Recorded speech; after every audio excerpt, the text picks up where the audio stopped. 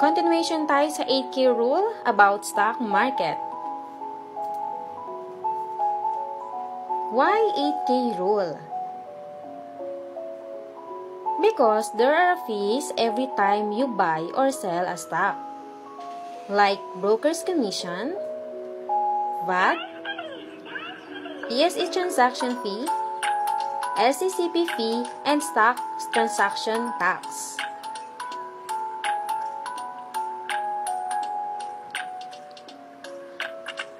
Okay, may example ako dito, si Investor A at si Investor B.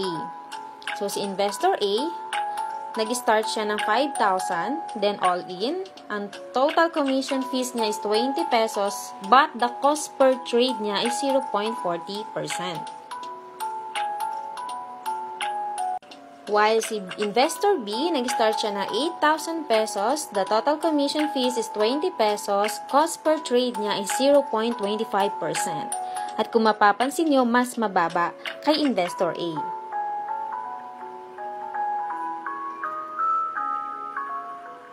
Okay, so ito yung table for investing amount, broker's commission, and then the percentage. For example, dito, nag-start na kayo ng 8,000, broker's commission is 20 pesos, and the percentage or cost per trade nyo ay 0.25%.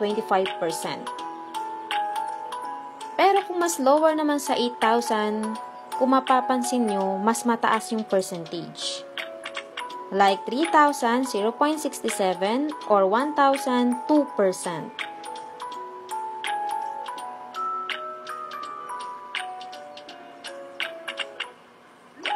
And last, think twice on investing less than 8,000 pesos. Don't waste your hard-earned money on the higher transaction costs. Kaya meron tayong 8K rule.